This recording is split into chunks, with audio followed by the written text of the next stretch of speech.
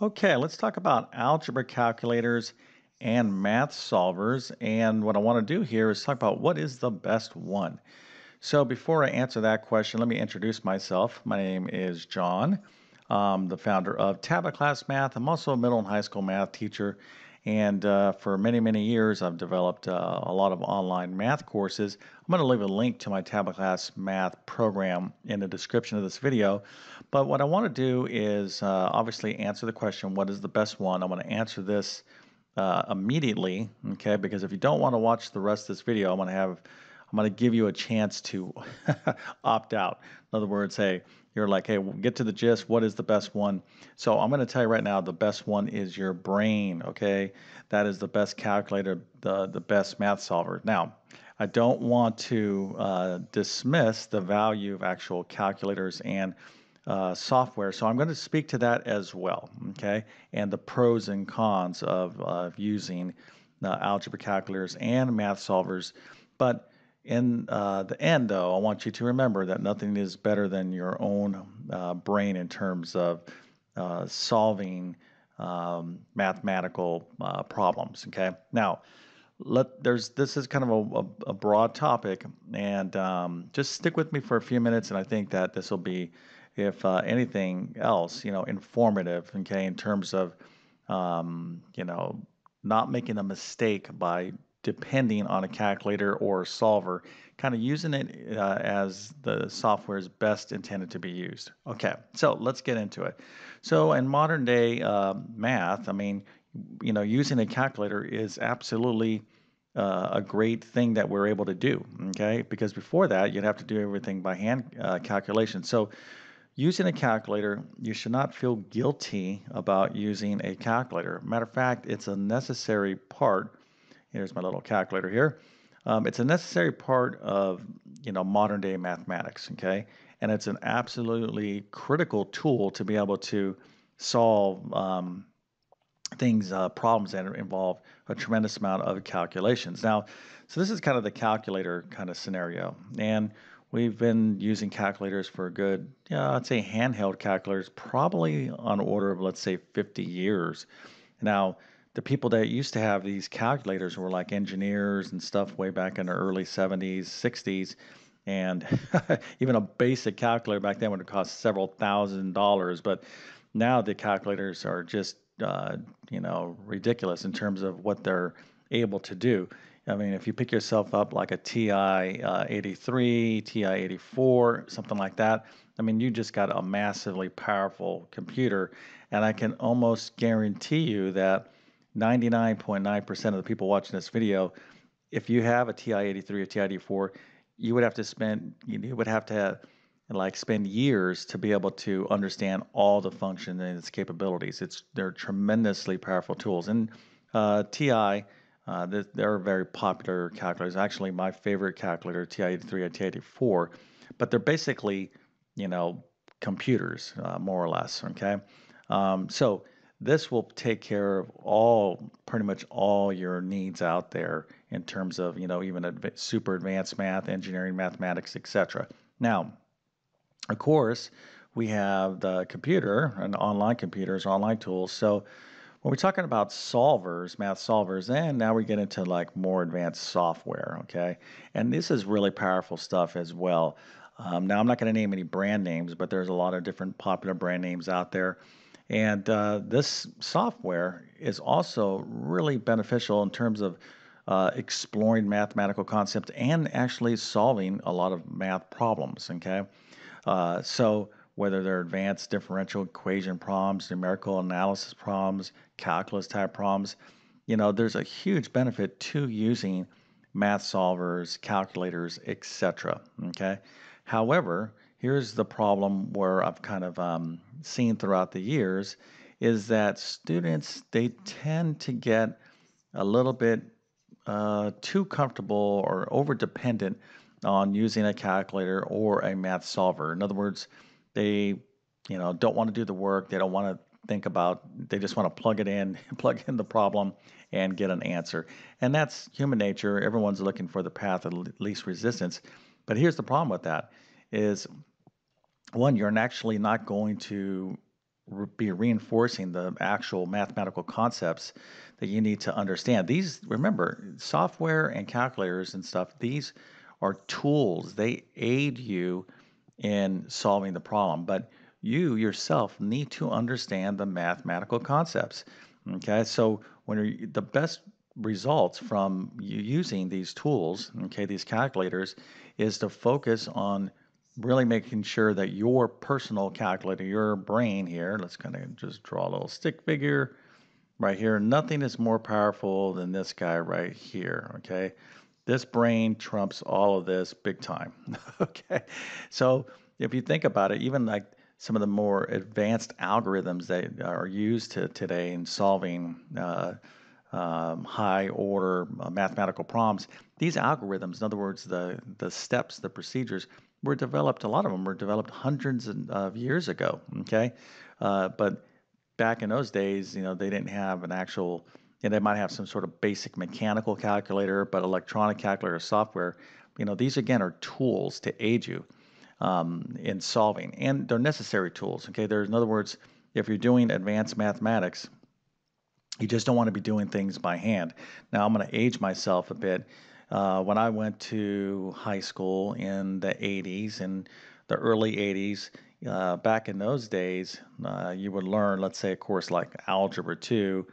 And I don't even know today, I'd have to check and see, but I'm pretty certain that some textbooks, a lot of textbooks, don't have tables in them in the back. Tables of values for like logarithms or trigonometric values and stuff.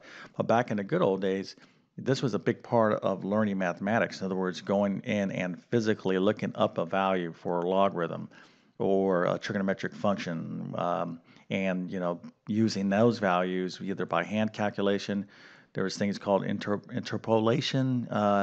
There was just a lot of other crazy stuff that we used to learn um, back in the good old days that required a lot more work. Okay, and so there's pros and cons to it. I mean, yes, you're learning, you're appreciating the concepts more, but then again, it took more time away to do those calculations where you can better invest that time in learning other things or applications to solve problems. But you know, so I'm not against technology, and I think it's absolutely a necessary part of learning a math, especially advanced math. You take like for example TI-83. Looking at functions using the graphing capability is huge. Okay, so just to be able to look at graphs of functions and whatnot on your calculator are excellent. But if you use a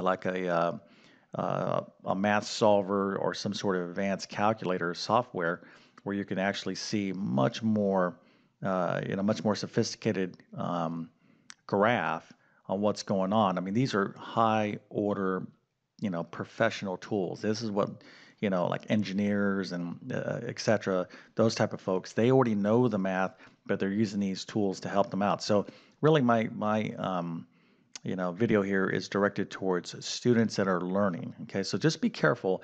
If you're asked to learn, you're probably, if you're watching this video, you're probably being asked to use a particular software in class. So that's kind of a normal type thing.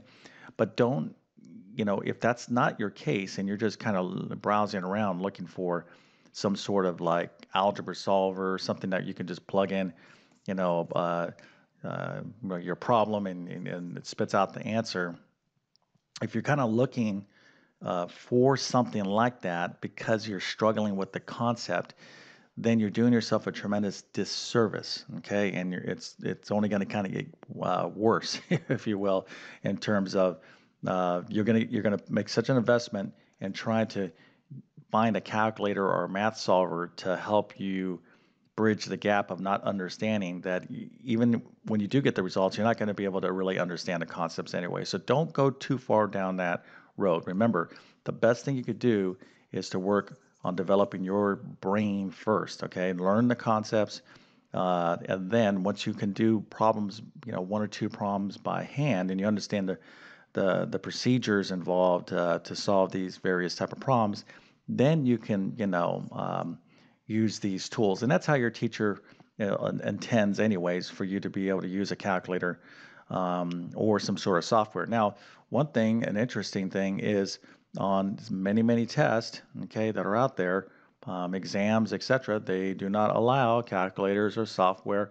If they do, it would be maybe some sort of basic online tool, and that's not going to be for every single question as well, okay? Because again, they're expecting you to know these concepts individually. So, and one other thing too, let me just mention, it's been my experience that I've seen calculators and math solvers actually produce incorrect results, or the results or answers are not as clear, okay, or let's say as accurate as they can be. So you got to be careful too with these things. I'll tell you a fast story. It has nothing to do with math. If you want to leave the video now, I get it, but I'm going to tell you a quick story. Okay, way back in the early 90s, I was taking a Spanish class. Okay, and this story I'm telling you is going to relate to what we're talking about here. I was taking a Spanish class, and at that time I was also buying a my one of my first computers. So I bought myself a little Mac computer, and so I bought this Mac computer, and I'm browsing around in my college store, and I see a nice disc or cassette, I think it was back then. Software was a Spanish translator. Spanish translator. I was like, oh, wow, great. So I could put this software into my little computer here and type in English, okay, and out would come Spanish, the Spanish equivalent of it. So I was super excited about that. And our first assignment was, hey, write something about your, where you're from or whatever the case. Introduce yourself to the class. So I typed it up because I was being lazy and not really wanting to learn Spanish because it wasn't my, you know, forte. I didn't have a good aptitude for it. But I typed in my stuff in English, and I was going to get something out in Spanish and be like, okay, well, I'll just learn Spanish as I go along. But for this particular assignment, this is what I'm going to do, right? I'm going to plug in my English, I'll get out my Spanish. So I turned this in. I turned this into the teacher, and the teacher distributed this off to the other students in class. So we all randomly got somebody. Here I am. I have someone, other students' assignment, and this person over here, they actually have my assignment. So I'm reading this person's thing in Spanish, and they're like, I'm from here, and I like this, and I want to be this when I grow up, or whatever the case is. And it all made sense because they actually did the work and they understood the basic Spanish. When they got to mine, somebody said, hey, read John's. When they read mine, it made absolutely zero sense. It was completely embarrassing. The translator, the computer totally failed me. Okay. And I thought I was, putting it in correctly. Okay. I was typing it in English and using it as I thought it was supposed to be used. But guess what? My results were absolutely horrendous. Okay. So this can happen with calculators and math solvers. If you don't even know, even with a basic calculator, if you're not putting in the right, say, parentheses and those things, you can make, there's so many mistakes that students make even with using calculators.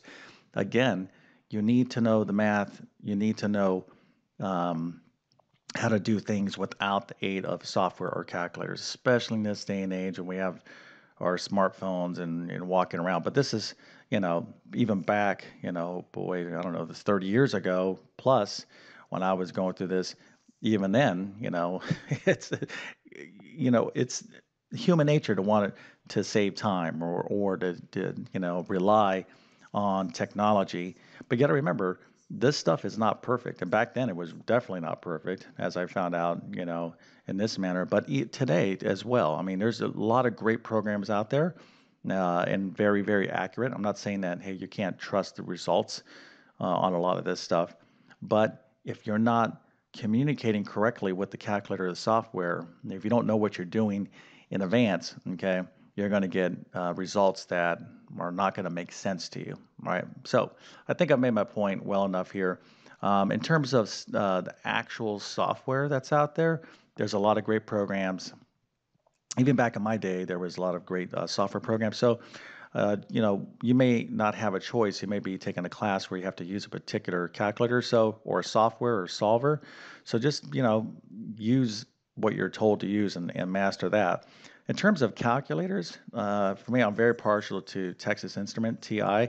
TI-83, TI-84, and you can actually do quite a bit of algebra, matrices, and stuff. But again, you're going to have to really take some time to invest in learning about the TI-83 and TI-84, the full functionality, because there's a tremendous amount of that. And the TI-83 has been around for a long time, good 15 years, maybe even longer than that, 15, 20 years or so.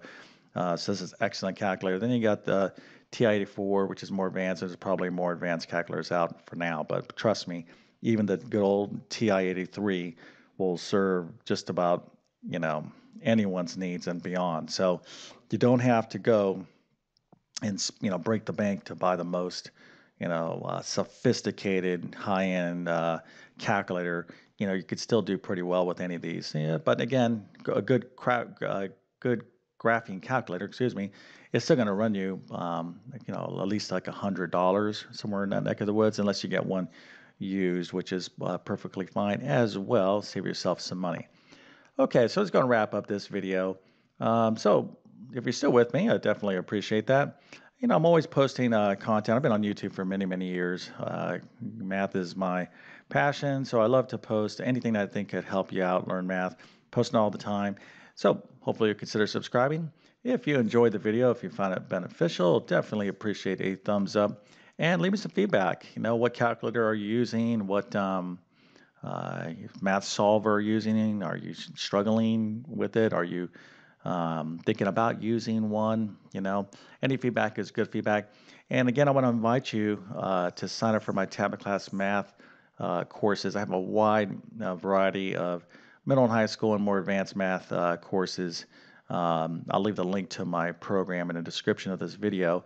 But remember, the thing about math is this, there's just no cheating the system. Cheating, and you have to spend the time building up your skills, okay?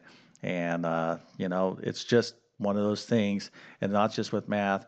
If you want to do well in things, it takes time and it takes hard work to really kind of get yourself, to build your skills. But as you're building your skills and learning, okay, again, you should be using these tools, calculators, software. That's all good stuff, okay? But nothing, again, is going to replace your brain. Make an investment in your brain, okay? Don't depend on a calculator or software to think for you. I think that's the main message that I was trying to communicate. But with that being said, I definitely appreciate your time. Hopefully you got something good out of this video, and have a great day.